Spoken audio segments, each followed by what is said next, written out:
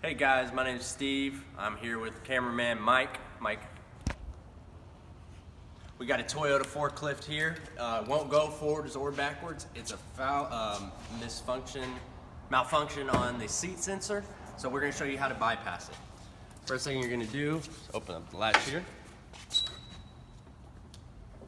Now this is from, we've already made this repair, so pull the seat forward, latch here, and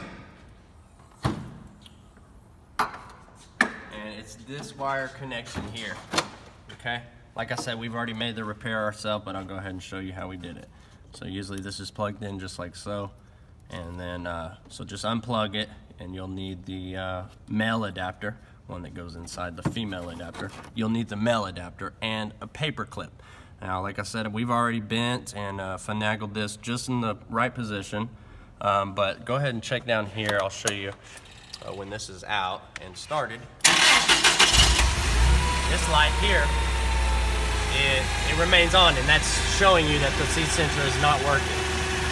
So the forklift will not go, the hydra will not work. All right, but we go ahead and put this in, paper clip into the male adapter here. And you can see down here that we have turned off the signal light signifying the seat sensor, so that's bypassed now, and the forklift will go. So I'll go ahead and show you that it will roll forward. Right there, there's a little button.